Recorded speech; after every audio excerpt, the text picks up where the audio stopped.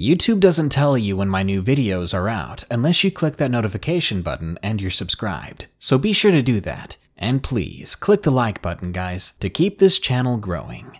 Thank you.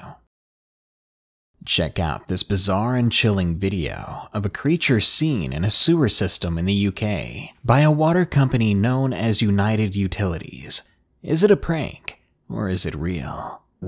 You're watching Darkness Prevails, the best channel to share your creepy stories with the world, because this world is a strange one. Sewers are filled with nasty things, some of which are alive and still walking around.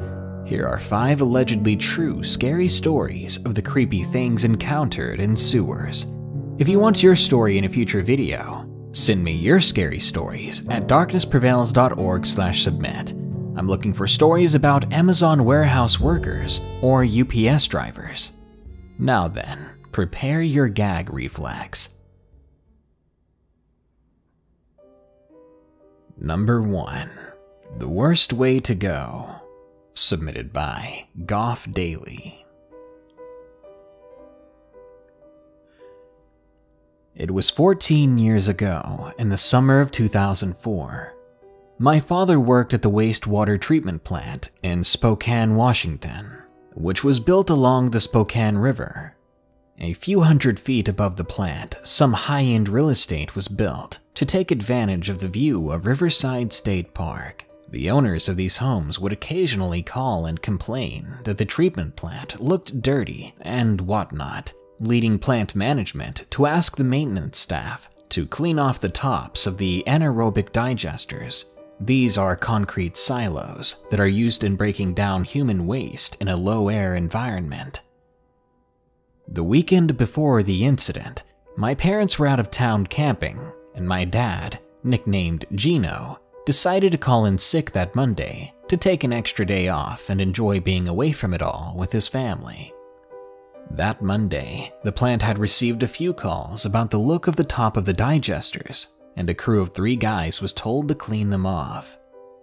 Now, before I go on, I need to explain a few things about the digesters so you can understand what happened. These sewage tanks were built in the 1960s and 1970s, and as the sludge was broken down, it would be pumped out at the bottom of the tank, then it would be further processed.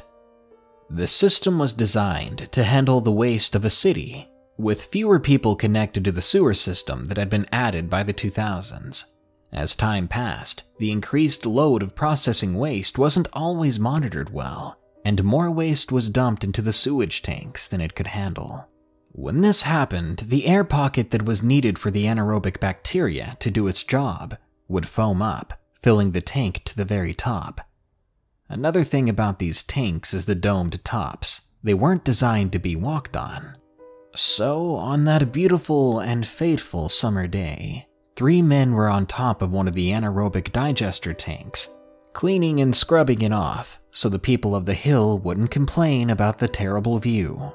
Things were going fine and normal, until the worst thing that could happen happened. The dome collapsed, dropping the 3 men into a thick gray mess of partially processed human body waste. Worse yet, the suction from the pumps was pulling them down into the sludge. 2 of the men were able to be rescued and rushed to the hospital to be treated. They remained in a coma for several days. But the 3rd man, my father's best friend and fishing buddy, was nowhere to be found. The sewage tank had cracked, spilling toxic human waste into the Spokane River, and the city government went into full gear to prepare for the literal crap storm it was going to face. The 3rd man, Mike Simosis, his body wasn't recovered for another week. He had been pulled down to the bottom of the sewage and drowned in the most awful and vile of liquids. Mike's passing was described in a civil suit against Spokane city government, as well as the senior plant management, describing his final moments as painful and terrifying, as his lungs and mouth filled with processed sewage, burning his lung tissue and ending him rather slowly. After one of the other two men recovered enough to talk, he told my father that one of the last things he heard Mike say was, "You know, if Gino was here, we wouldn't be doing this crap." The two survivors still suffer chronic health issues like emphysema to this day. The city tried to get out of as much blame for the accident as they could, and they tried to protect the plant's senior management. The civil suit proved otherwise to a level of extreme incompetence by the plant management.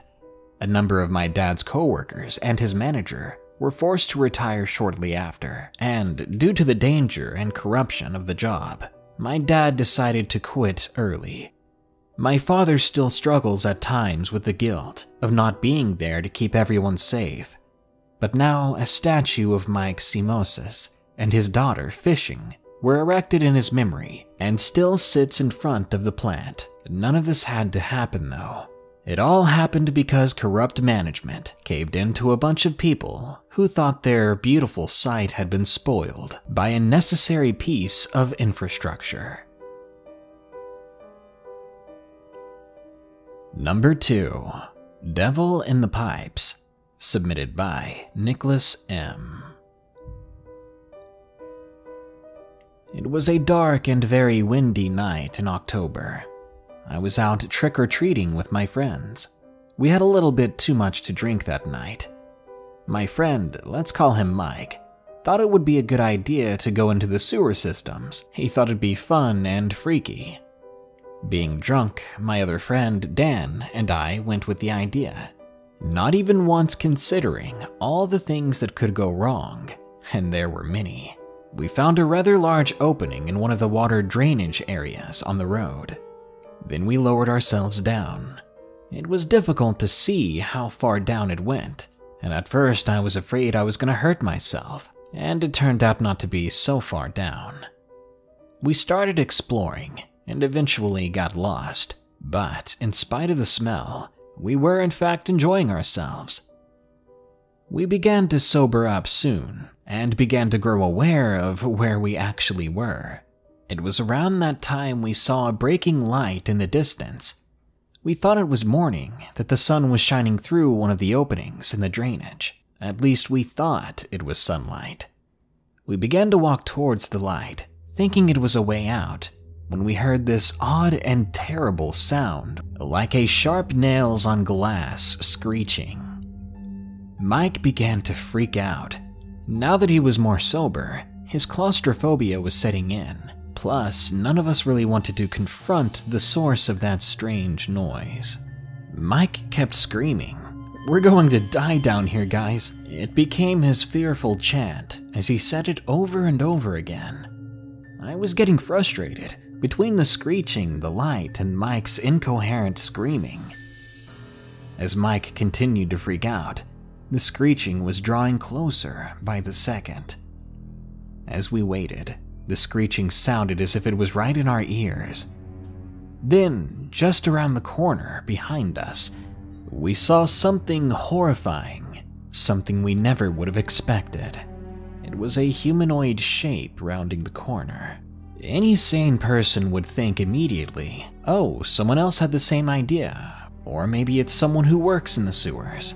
It took me a few moments to realize that it may have looked human in shape, but it was not a person. It was about half the height as a normal person, around 3 feet tall, but its build was thick, like some sort of short bodybuilder. I know it's a weird and almost funny sounding comparison, but it's the only thing I could compare it to. Maybe it was real, or maybe I was just hallucinating from the sewer waste and from the drinks that remained in my body. But my friends apparently saw it too, and at the same time, we all booked it away. We managed to find an exit quickly and made it back onto the streets, back to safety. Of course, we did look back down to see if it had chased us, and Nick and I swear we saw those glowing red eyes looking back and a wide body to go with it. I don't know what we saw that night, but I can say for certain, whether that creature was real or not, playing around in the sewers is a terrible idea.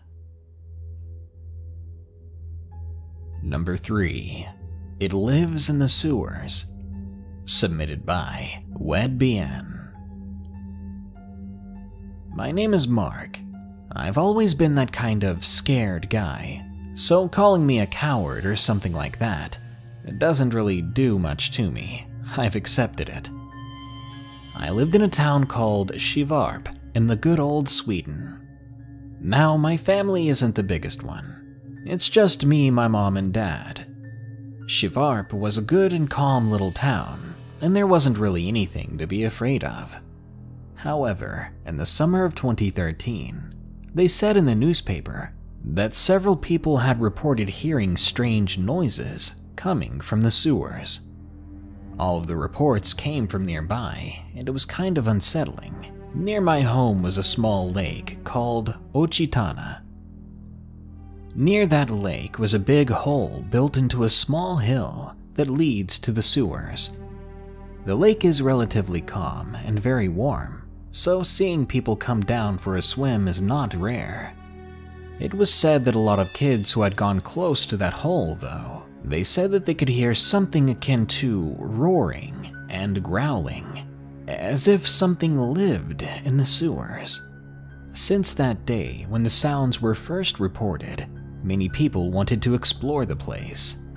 However, one man that had actually entered the sewers had disappeared, and to this day he was never found.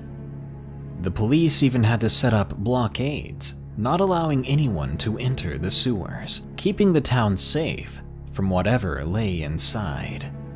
But one night, when I was searching for some scary stories on my computer, my phone rang. I picked it up and answered with a yes. It was my friend Omar. He sounded excited. He was saying things like the police had a very good reason they blocked off the sewer, and there was a good reason they left the sewers open like that, even though it was obviously very dangerous for the public. Then he explained to me what he was planning. He wanted to go into and explore the sewers, wanting to find proof that something or someone was in there.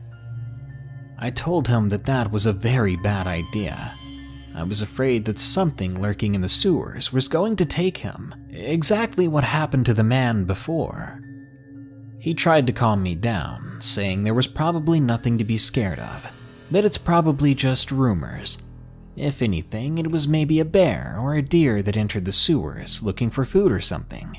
Maybe they got lost, and even if they were deep inside the sewers, the sounds they made would echo all the way to the entrance. He may have been right. There were vast forests surrounding the hole and the lake, and of course they were full of these types of animals. It wasn't uncommon to see them going down to the lake to get a fresh drink of water. However, they were all scared of people, and from what I've seen, they avoided the hole as well, seemingly afraid of it, like we were, or like we're supposed to be. Omar didn't seem afraid. He told me that I should come with him, that it'd be more safe if 2 people went, and it would be more fun. I agreed to come, although I honestly didn't want to.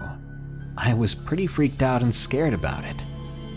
I grabbed my shoes and a flashlight, and we met just outside my house. We began to walk towards the lake, and after about half an hour, we were there. The hole was now in front of us, and we pointed our glowing flashlights to the dark insides of the hole. We soon went inside the hole, walking slowly through the sewer. The stench was terrible, but that was to be expected. What we found in there that wasn't to be expected were the claw marks, dozens upon dozens of deep gashes in the walls. They didn't look like a bear's claws though, but I couldn't be sure. There were a few marks though, that looked like an alligator had gotten frustrated. There were also the occasional hand marks from a person, which gave Omar and I pause. What if these were the last known markings of the man who was never found? Maybe 10 minutes into walking through the sewer, we heard a loud growl coming from in front of us. We looked ahead, and we saw 2 completely red eyes reflecting in the flashlight beams. And that's when we saw the entirety of the thing. A massive snout filled with gigantic knife-like teeth and a reptilian body that was a dark green. It was the biggest alligator I'd ever seen. It appeared to be an alligator, but there was something very wrong with its tail. The tail looked like it had been placed in a pencil sharpener, all the skin and most of the flesh torn away from it. So, in the end, it no longer resembled the tail of a reptile, rather that of a rat, and it had the aggression and anger to match. The creature was only a few feet away from us when it let out this sound, like a hiss mixed with a snarl. We slowly backed away, afraid any sudden movements would lead to our quick demise. But when it snarled again, this time so incredibly loud, like a roar, it scared us something fierce and forced us out of the sewer at full speed. Luckily, it never came bounding after us. It just stood there, staring at us. When we were almost out of the sewer, the creature began to slowly back away as well, until its red glowing eyes disappeared completely in the darkness. After that, we looked at each other, Omar and I. Then we ran the rest of the way back to my house. Since that day, my ears were perked up, listening to the news for any updates about the sewer. One day it said that the police had found something horrible in there. Not too far away from the hole that led to the sewers, they found, apparently, a big but empty room. It wasn't completely empty though. In one of those corners, they found a big pile of bloody clothes that had been ripped to smaller shreds. It was from the man who had disappeared, and we had been the same size and clothing, which especially frightened me. That was what the thing had done to someone else, and at any moment that night, that could have been us. We never heard anything more of the creature inside the sewers. The police found nothing else, but luckily no one else has disappeared, so I guess the mystery has met an unsatisfying ending, and hopefully the horror has stopped. Number 4. The Sewer Basement, submitted by Harold Dilemma. I used to work for a water treatment plant. The folks that worked there were older men. It was a cushy job, just sitting at a monitor all day and making sure the acidity and turbidity levels were fine. Sometimes, though, we had to check below deck. That's what we called the downstairs pipe room area, which happened to contain a broad entrance into the sewer. We'd have to check a few gauges down there, but the sewer entry was for the actual waste team, not for the water team. Still, we had to be around it, and that was enough to give any of us, me or the old men, a good fright. The senior employees that worked there always talked of the pipe room like it was haunted, but I didn't believe that. Never believed in ghosts or any sort of that nonsense. I turned out to be wrong in one way. There was a very good reason to be scared down there, and I would soon discover why. I worked the night shift, and it was a relatively warm night. My coworker was late for his shift, as he often was. At night, it was only 2 officers sitting at the monitors and running rounds. That's all we really needed here, as the job really wasn't very high maintenance. That night, I was expected to do the gauges, so I decided to just get it over with. Whether my coworker was here or not, I'd rather just get it done, then come back up to the main room and sit down. I grabbed my clipboard, and I took the old elevator down to the basement level. That darned thing was really scary, shaking mercilessly as you went down at a snail's pace. I thought that would be the worst of it, but I was wrong.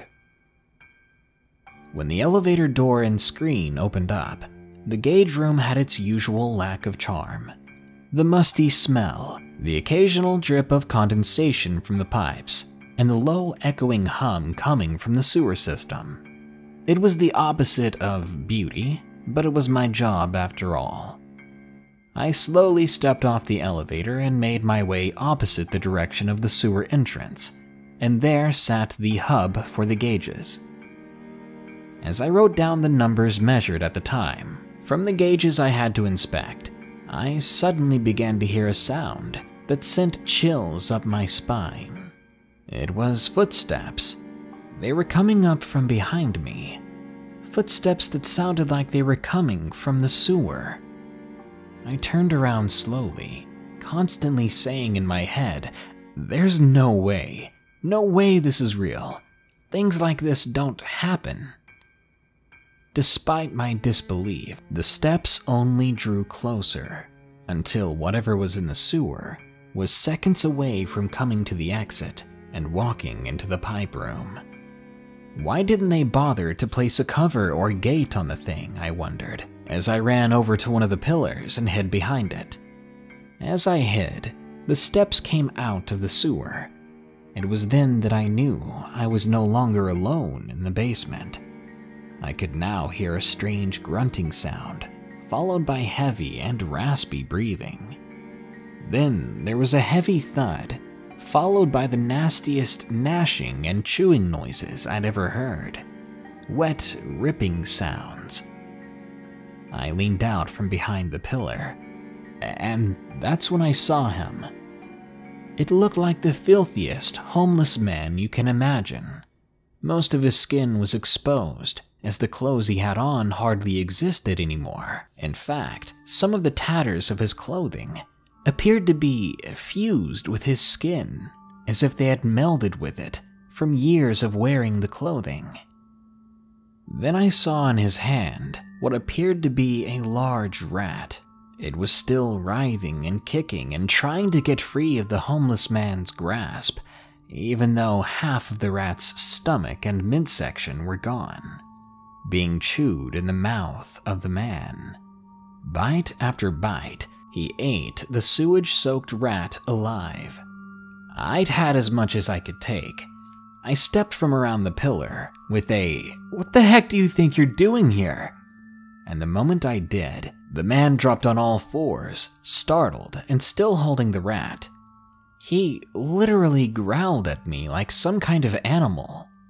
Many of his teeth were missing, but the teeth that were still there told me that if he did in fact bite me, I'd probably get a very dangerous case of sepsis, and it would be better to avoid any conflict with this guy.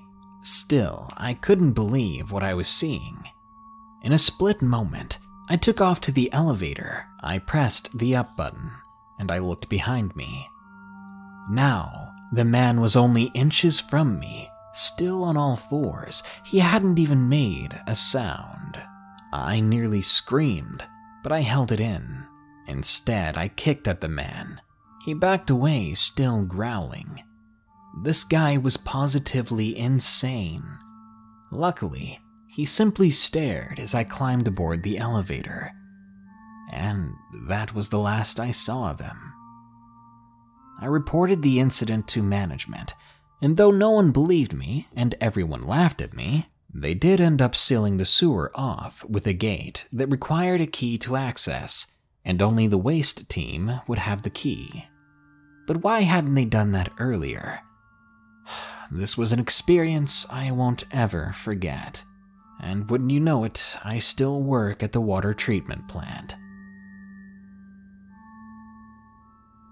And number 5, The Septic Nightmare, submitted by Carol. This is a short yet very horrifying experience I had as a child. When I was younger, I was bullied constantly by a group of boys in my school. They didn't like me, of course. The idea of a young girl being half Native American didn't sit well with them, and they would let me know about it every chance they got. Sometimes they'd even follow me home. I couldn't outrun them, and the folks that passed by would ignore it. It was honestly a living hell. On my way home, I had to pass over this bridge. Underneath it, there was a small stream that babbled through. There was also a manhole down there, just above the water. A terrible place for a manhole, as you'll soon see. Kids often played there, and often tried to lift the manhole cover to get inside. but from what I'd seen before, the kids weren't strong enough to lift it. Well, one day, these bullies did the absolute worst to me. They knocked me from my back, dragged me under the bridge, and they managed to lift the manhole cover because one of them had actually brought a crowbar. This told me that the boys had been planning this. Once the hole was opened up, they shoved me into the manhole so quickly I wasn't able to latch onto anything, such as the metal rungs that were built into the side of the wall. So, instead, I hit the bottom of the sewer hard, sewage nearly coming up to my mouth. I passed out a few moments later due to the way I hit my head. While I was passed out, it began to rain. I know this because when I woke up, I was choking on sewage, and the water was rising fast as the stream was overflowing and leaking into the manhole. With my head bleeding and dizzy, I climbed the ladder and I tried to push it up. But I couldn't. I was a small girl. I couldn't even manage to make it budge. So, with the worst taste in my mouth, surrounded by human waste, I thought I was going to drown in it. But miraculously, and luckily, a nearby homeless man heard my screams, as he had tucked himself away under the bridge when the rain started. That man, with all the strength he had, was able to remove the cover and pull me back to safety. He carried me to the hospital as I kept fading in and out of consciousness. That man saved my life. I still have the scar on the back of my head from that incident, but it is both a positive and negative reminder. I mean, sure, people are capable of horrible, disgusting acts, but there are people who are also capable of immeasurable acts of kindness. Whenever I feel the itch or sting on the back of my head from that scar, I choose rather to remember the old man, the man who had saved me from that awful fate, the man who carried me a mile in the rain to the hospital.